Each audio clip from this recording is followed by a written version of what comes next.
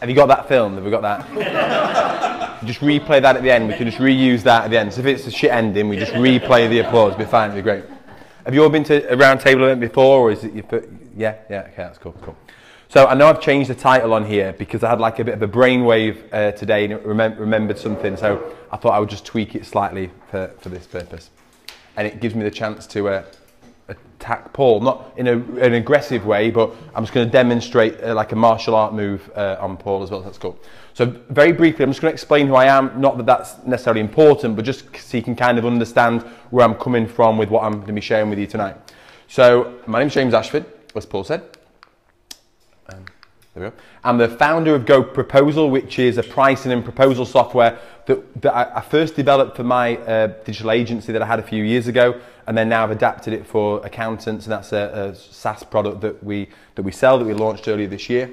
I'm author of a book called Selling to Serve, which is about how do we sell our services to our clients in such a way that we give them the most value and we get them to the point where they actually want to buy from us rather than us having to sell to them. I did mean to bring some copies tonight, and I have some rare unsigned copies as well that I was going to bring. But those more expensive. Yeah, that's it. They're much rarer. Yeah, that's it. But I forgot to bring them. So if anybody wants one, just let us know and I'll make sure I send one through to you. So that's cool. I'm the director at my accountancy place as well, and I used to own my own digital marketing agency, which I set up about 10 years ago, and so I'm going to be just kind of referencing that as well. I will be talking, I'm not going to talk for the full half an hour because I'd like to get a discussion going, and I want you to actually leave with something tonight and actually take something and be able to implement it into your agency and actually make a difference. It's all well and good coming to events like this and hearing things and perhaps being inspired, but if you don't take anything back to your agency and actually make any meaningful changes, then there was no real point in coming. So what I always encourage you to do is to take something and implement one thing. We're never looking for perfection, our agency, we're just looking for progress. So if you just take one idea and implement it and try it out, that's all we're ever looking to do, to just kind of take one step forward at a time. I'm gonna have to go and actually go manual on this. Let's pull this over here so we can do this. Okay, so there we go, working out. So let's explain the challenges that I faced in my agency before I kind of had to get someone to come in and intervene and give me some help. So we weren't getting paid enough for the hard work that we were doing, and also it wasn't consistent. So there was like some projects that we'd work on where we felt we were getting paid enough and get paid right, and then other projects that we seemed to just do everything for a client and we weren't getting paid enough for. So we never kind of felt that we had control, and I think it really came down to what I looked at afterwards was that we'd never really got our pricing right and pricing consistent, and so we ended up doing a lot of work around that. We were providing far too many services to our clients, and one of the mistakes I think that a lot of agencies make is they're all proud to say we are a full service agency, we provide everything. And the reason why that happened is because you started off doing something, and then let's say it was web design, and then a client said, can you optimize it? And you're like, shit, I think we can optimize it. We can make some more cash here. So we'll quickly learn how to optimize. Then you realize the logo's crap. You say, I think we could develop your logo quicker. So all of a sudden, you get all these different bolt-ons and you're doing all these things that you're not an expert in, that you're not making profit in all of these different areas, and you think it's cool to kind of position yourself as a full service agency with a one-stop shop, no one else needs to go anywhere. But you kind of end up backing yourself into a corner because you can't be an expert in all these things. Not everything's making you money. You end up running around and it just doesn't quite work out. You know, we'd be profitable in certain areas, then all of a sudden we start doing printing for a client because we've designed the letterhead, so we'll do printing as well. That's fine. You only need to mess up one printing job and you've taken out all your profit in another, and we're like, why are we doing that? Let's just get rid of it. So we realized we're providing far too many services. The other issue that we had was our sales cycle was too long. So from the moment that somebody inquired about working with us to the point where they actually signed up could be months, and we didn't feel that we were in control of that. We'd kind of be dictated to by the clients. So if they said, this is our process, this is how we're going to do things, or this is how we're going to, you know, choose who we're going to work with or whatever, we'd kind of be at the mercy of everyone else, and all your different clients that you're working with have different processes. And so again, you lose control at that point. The payment schedule left us vulnerable, and so what would happen is we had a payment schedules that we had in place. We did various ones for our projects, and just to give you an idea of our projects, maybe like our smaller projects will be like 5 or 6 grand, our average project will be about 10 grand, 20 grand will be a good project, and we had a couple of 40 grand projects, just like as a rough idea.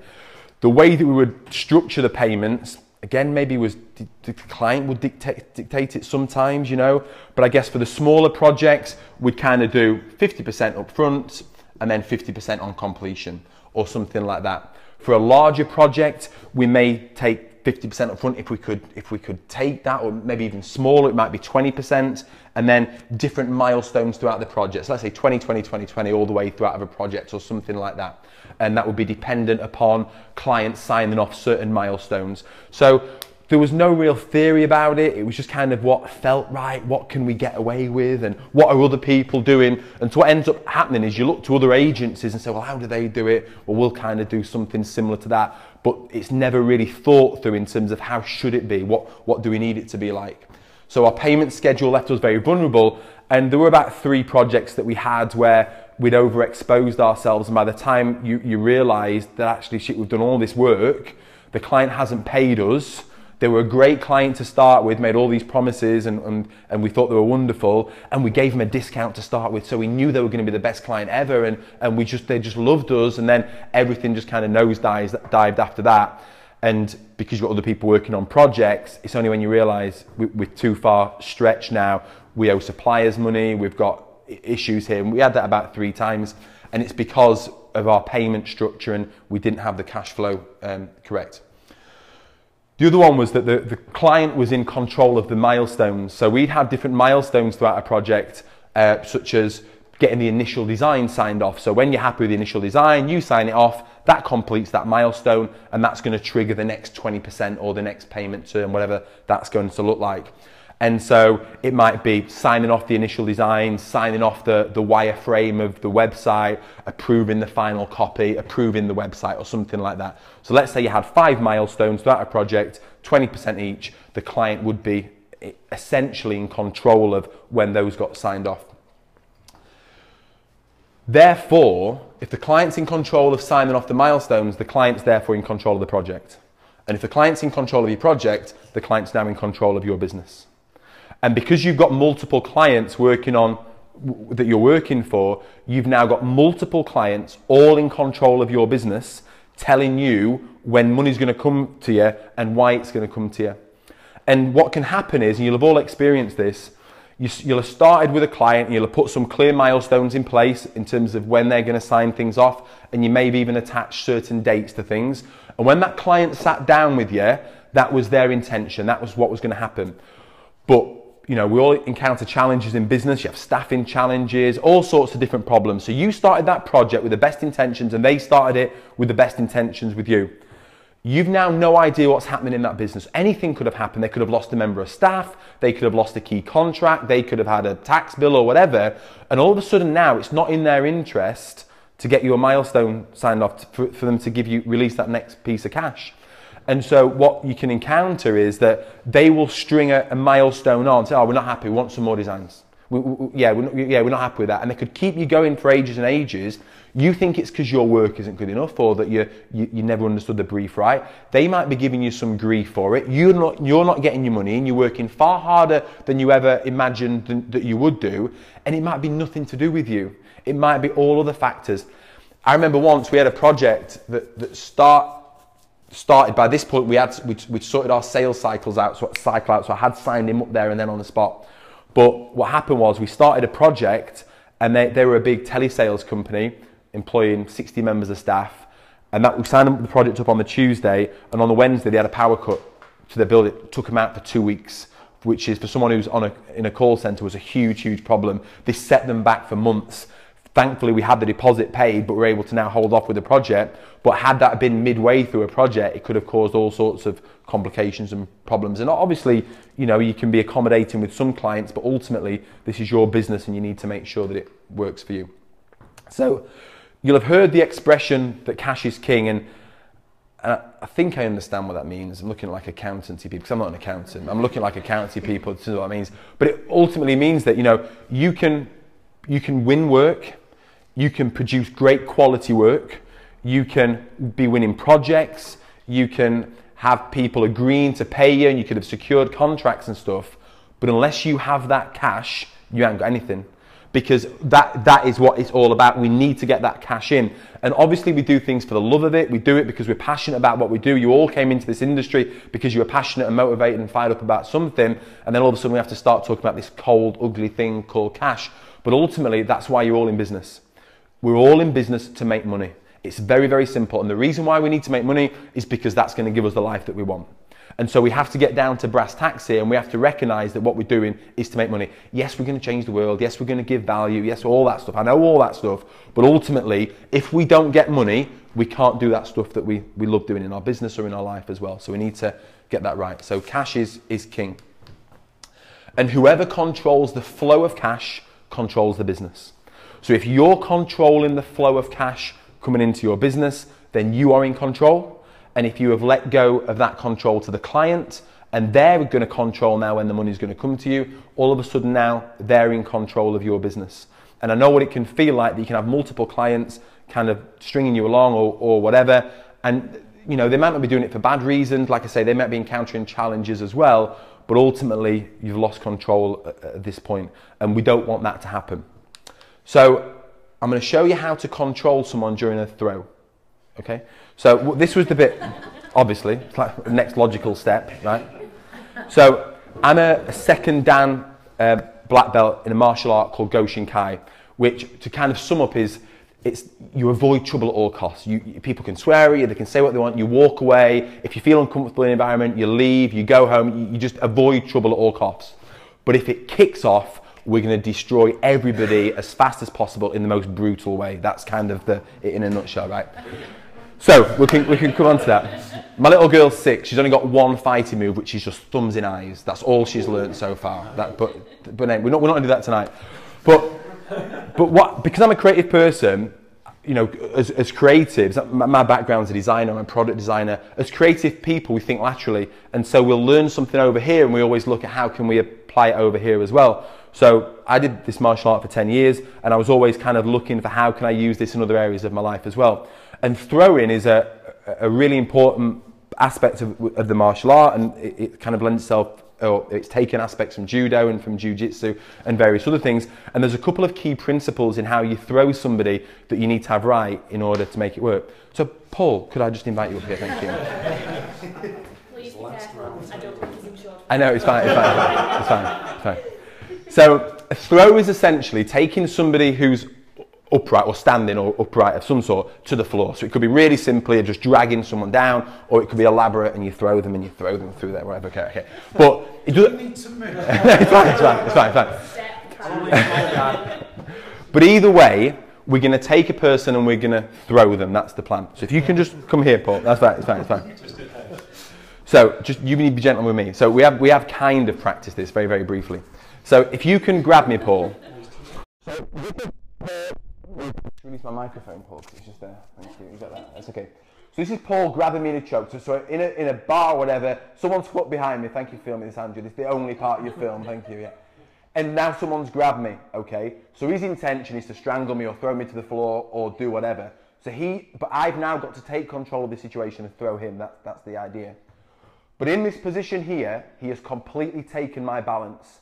If Paul were to just disappear, and just ping and disappear at this point, I would fall to the floor because he has taken my weight. And that is the fundamental rule of throwing that we can't have. It will never work. So while he's got my balance and he could disappear at any point, I'm going to collapse to the floor. So the way this would work is if someone grabs hold of you like this, I've got to take the balance. I've got to take it. So I'm in the position here, and now I can throw it at this point, okay? But the point is the fundamental difference between how this is and how it was. I'm not leaning on him. I'm in a strong position. I'm in a strong stance. And if he was to disappear at this point, I stay standing. I'm not moving anywhere. But if you come back on, Paul, if I was falling at this point, he stacks it to the floor. Did you get it? Thank you, Paul. Round of applause for Paul. That's awesome. So some of the throws are more elaborate, and we sweep in and we throw, etc., etc. We throw them over our heads and various other things. But the point is at any point throughout the throw, the instructor could press pause at any point throughout a complete movement, and at that point, I should be in balance, not leaning on him, not relying upon his weight, not having my balance away, because at that point I could fall. What I did was I applied that philosophy and that principle to the payment structure that I had throughout any project that I did, with the mindset that a client could disappear at any point and I will never be left exposed. I will never fall to the floor at that point. Does that make sense? And that involves me getting the money in for our project, me being able to pay suppliers and various other things. And what this fundamentally did was it meant that we was in a far better position, we got our money in quicker, we were able to complete projects better, and we got far better results from our suppliers as well, which I'm going to explain to you as well. So the fundamental difference was when we applied this thinking, and it wasn't just this, we brought in business mentors and various other people to come and help us. The first thing we did was, the mentor sat with me and said, show me your project, show me all the work that you do. And I'm like, let me show you all the amazing stuff that we do. You will be so impressed. And I've given this massive list, and he was like, that's ridiculous. Why do you think you can offer all this stuff? That's just crazy. You have lost control by doing all this stuff. And it's because you just bundled all this stuff on. And so we cut out 75% of everything that we offered to clients. We passed referrals to other people. We got some kickbacks on various other things. In other cases, we just passed the work away. We just became an expert in the area that we focused on. If you look at Steve Jobs, when he came back into Apple, when Apple was failing, he came back in. I can't remember how many products they had. I think they had something like 400 products, and he got them down to 10. That was Apple's breakthrough by cutting out all of the other things that they just weren't making any money on. And if you read anything by Jason Fried, who's the guy from 37 Signals who developed Basecamp, he says half all of the services you provide and then half it again. Get rid of 75% of what you do. So I would encourage you, if you can do one thing tomorrow when you go back to your office, is to look at what you could actually cut out, what you could remove. What don't you enjoy doing? What doesn't make you money? What could leave you vulnerable? And I'm sure there'll be things that you could get rid of. And you won't lose clients as a result of it. You might lose, whatever. Anyway. The next one is we standardized our pricing and we charged for everything. So we developed a pricing tool that allowed us to sit with a client and to agree every aspect of what they wanted. And we applied a principle to this, which is how you might buy a car. So one of the mistakes that we see a lot of agencies making is that they price for everything. So if an agency sold cars, this is how they would sell a car. You want a car? Yeah, cool. Do you want wheels? Yeah, brilliant. How many wheels? Yeah. Do you want a spare one in the boot? Okay, we'll put you a spare one in as well. Do you want a music system? Brilliant. Do you want a volume knob on it? Do you want a play? They would go through everything like this, thinking that that's what their clients want, rather than saying, okay, we've got the Audi there. Do you want the sports package or not? Do you want the Bang & Olufsen sound system, which comes with which is going to make you, it's going to sound incredible when you're driving along. They're selling the value and they're selling all the different the things that would go with it. They're not selling you individual components, which is when you look at a lot of agencies they do, it becomes ridiculous. So we simplified what we were selling, we standardized our pricing, and we charge for everything. So you buy the website, and we'll buy, as part of this, you'll get our we'll get 10 stock photos for the website. That is part of the package of what we do. If you want more, perfect. You buy our 25 stock photos bundle and it's this much. That's how it works. When we did that one thing, I remember that the day we did that, I went in to price a project the following day and we charged 3 times more for it than we would have done the previous day, and the client signed up. And I was like, oh God. I was gutted that he signed. I thought, shit, what about all them clients I've sold projects to that I could have been charging 3 times more for the same project? The next thing we did was that we agreed the pricing whilst we were sat with the client. So this came back to the pricing tool that we developed, and we were able to produce a proposal while we were sat with the client. Because what happens is, if you're not able to do that, ultimately the client's going to leave, you're going to guess, you're going to have your fingers crossed, and you're going to send something away to them and hope for the best, at which point you lose control of the process. We were able to sit with our clients, show them what a project would look like, and then actually agree the pricing. How does that look? And I remember the first time, the big breakthrough that we had with this is it was a woman, and she took a wallet out of a bag or wherever it was, and she took a card out and she handed the card over the table, and we took the deposit and started the project. And I came out of the office because she gave me the card like it was a normal thing to do. She gave me a card, and I went to the office and I'm like, Megan, I have no idea how we take money off this. Just find a way of taking money off that. No idea, but it felt good, right? And then we put a process in place to take the payments. But that was a big changing point, that we took control and were able to agree the price with people whilst we were sat with them. We had 90% of the money in after week 2 of a project. This was the game changer. If you're going to take one thing from this, and this will frighten you, this idea will frighten you because it frightened me. And the guy that taught me this was a guy who did loft conversions. He was doing projects that were £50,000 to £80,000, his loft conversions. He was ripping roofs off houses and bringing loads of different aspects in doing so. He turned the house into chaos while he did it. He says, all you're doing is building some websites for people. Get a grip, this is easy, right? Okay, they will go with it. So what we did was, when we signed up a project, the moment we signed up for it, to secure the start date, we took 10%. If you want to work with us, we're taking 10% off you right now, and that's going to secure your start date. 2 weeks before the project started, the project's going to start here. 2 weeks before the project started, we took another 40%. So we would go into the project with 50% of the value already paid up front, similar to what we had before, so no great shakes there. But sometimes these projects could be several months out, we've already got 10% in the bank. But this was the next part. Let's say, for example, it was an 8-week project, for argument's sake. So 8 weeks, just say 8 weeks, 8 weeks. After week 2, we would take another 40% of the value of the project, leaving 10% of the value of the project for the client to have to sign off when they were happy with everything. We never had anyone challenge on this for like 20, 30, 40,000 pound projects. And if people did ask us why we did this, because maybe they've not experienced it with other companies before, what we explained was, we need the money here so we can fund your projects. I'm going to assemble the very best people on your project to work, and we pay our suppliers fast. We pay them very quick. We have some freelancers that we work in, that we bring on specialists on certain parts of the project, and we pay them with a very quick turnaround. We pay them within 7 days of working with them. And so we need enough money to make sure that we can fund your project. Does that make sense? It's a challenge. I thought people aren't going to go with this, but it changed everything because it meant that we were in control, going back to the throwing idea, but it didn't matter when anybody cut off throughout a project. It meant that we had enough money to fund the whole project. The next part of it, and even if you don't go for this, if you changed it, and what you can do is, if you, let's say you did have a client who felt uncomfortable, you can say, well, I'll tell you what we'll do is we'll split that one out, we'll do 20% there, and 2 weeks later we'll do another 20%, if you wanted to. But either way, after 4 weeks into a project, you've still got your cash, that's the point. And if you didn't get paid the last 10%, it's not the end of the world, but the client feels in control because they have the option to pay that. But the key part here, however you structure this, is that you've got to be in control of the milestones. So you don't want it to be that payment is due when you sign off the initial ideas. You want that payment is due when we send you the initial ideas. Yeah? We don't you to be signing off when you've approved the wireframe. You sign it off when we send you the wireframe, or to release the wireframe. We're going to be in control of when those payments are coming out. And now you've got things like Go Cardless. It's far easier to take the money off the client. You agree all up front, and through, if you've got your invoicing set up with Xero, you can trigger off that payment and you can take the cash off the client. Am I right?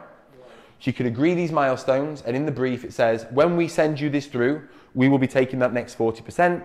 You send an email to the client explaining what's going to happen, and a week later, that payment's going to come out via Go Cardless. You can do all that? You can even set up the payments in advance to Go Cardless. Yeah. You can have them scheduled out over the weeks that you talked about, Yeah. so that they can see it and they know exactly when the payments are going to come. Yeah, absolutely. So it's far easier now for you to be in control of the money coming into you. And this had all sorts of knock-on effects for us. It meant that, you know, we were far more stable, we were able to bring in better staff. And one of the knock-on effects it had with our clients, and this was kind of one of the things I mentioned here with a counterintuitive method of paying suppliers, is that we had a belief of if you think about it, I've got suppliers that I've worked with for years. I still work with some of them now on projects. Some are freelancers, some are small little companies, and they're all little specialists in what they do. I've got a guy in Australia that I've worked with for years, a guy in York, and various people that I will bring into projects. These people hate dealing with clients. That's why they work for an agency. They don't like talking to people, okay? They just want projects to be passed to them. They want to get paid. They want to get on with the project. That's what they love doing. They hate chasing clients for money, and they hate dealing with clients. They hate negotiating. They don't want any part of that. They don't even want to talk to human beings, okay? I've got people that work with me that are like that. So what I agreed with them is I will remove all of that pain for them. I will get your money. And what I said to my suppliers is, I will never give you a project to do unless I have got all of the money to be able to pay you for that project. So the moment you hand me the invoice for that, I will pay you that same week. So you hand me the invoice on the Thursday, you get paid on the Friday. I will pay you that week. So we'll do our pay run on a Friday. So as long as you've got it into me that week, you will get paid on that Friday. But in return, I never want to have to snag your projects. You do all the snagging. I never want to have to go through that thing. I want a priority service from you. If you've got 3 projects coming in and you've got mine coming through the door, I need you to prioritize mine and to get mine done ahead of other people. If there is an urgent situation where we've got a website down or we've got this, I need you to be able to get on this on evenings and on weekends, and this is the time frame I expect you to be able to come back to me to sort these problems out. I was able to get a far better level. I never negotiate on price with them, but what I was able to do was to negotiate on higher levels of service. So now when I'm speaking to my clients, I can say, I am bringing in the very best people into this project who are going to work to the highest levels on what it is that we're doing. That is why you're going to pay that. And I'll tell them how I pay my suppliers. I'm not going to, you know, freelancers and small, they hate it when you say to them, can you pay me? No, because we've not been paid for my client yet. Yeah? How does that affect the relationship? It's not for that. That's not fair, that situation. It's my job to get the money off the client and to be able to pay the supplier. But that can only happen if you get the payment structures right and you take control of the project. Does that make sense? Yeah? And I've worked with my suppliers for many, many years on that. And that's up there. We paid our suppliers quicker in return for a priority service. So I'm just going to share a few final points with you, and then we can open it up and have a chat about it, and you can challenge me or you can share your experiences or whatever. So this is a slightly different point. You've got to control how the client shows up in the first place. You are all into marketing. You're all into digital marketing. You all understand marketing.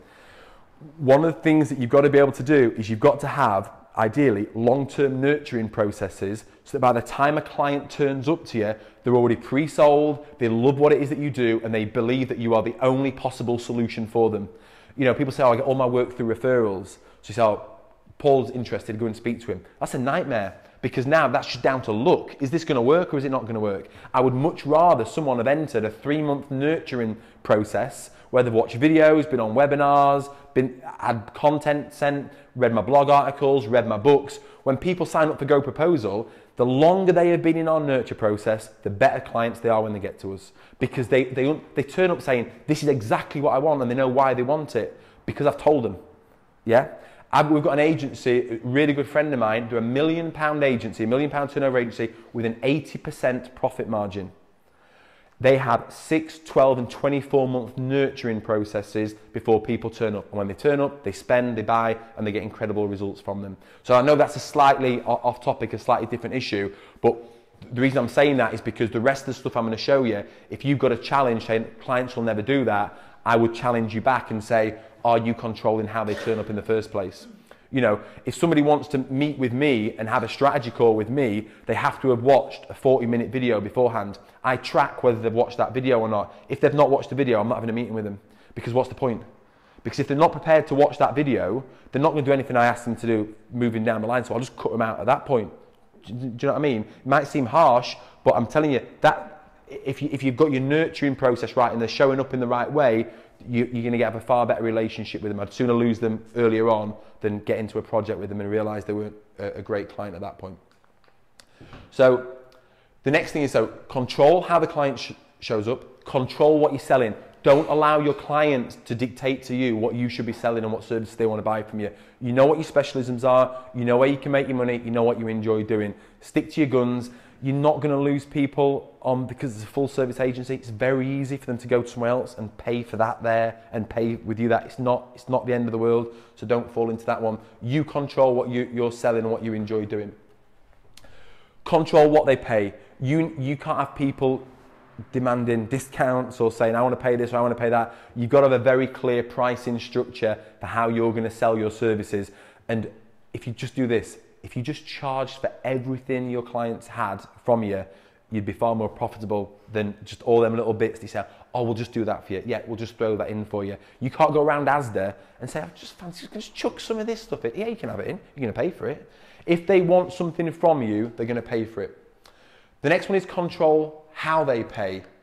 Yeah, control how they pay. So Go Cardless, I would insist they have to pay through Go Cardless. If somebody signs up for Go Proposal, they pay through Stripe. We have people ringing up saying, I want to pay this way. I'm like, I'm sure you do, but that's not how we work. And if I'm going to lose you as a client, then I'm prepared to lose you as a client because we've set up our payment mechanisms for certain reasons. They trigger off certain things, and I'm not going to kind of move our stuff for you. I'm sorry. So if you want it, then that then comes back to if they showed up in the right place and they love it, and they don't want it enough if they're not prepared to do that. Does that make sense?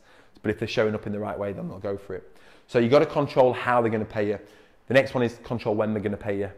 And you've got to be in control of that in terms of that they're not milestones that they're dictating, they're milestones that you're dictating, and they're in the amounts of cash that you want when you want them. And yeah, the final one is control the completion of milestones. If you've got your phones with you, you just want to do a snapshot of that and just grab that. That for me is how you control your clients, it's how you control your projects, it's how you control your income, it's how you control your business, it's how you control your life. I know this, I'm getting like on my high horse here, but the reason you're all in business is to have the life that you want. If you can't control your business, you can't control your life. And it all comes down to controlling all of those key areas because all of those impact the money that you've got coming into your business.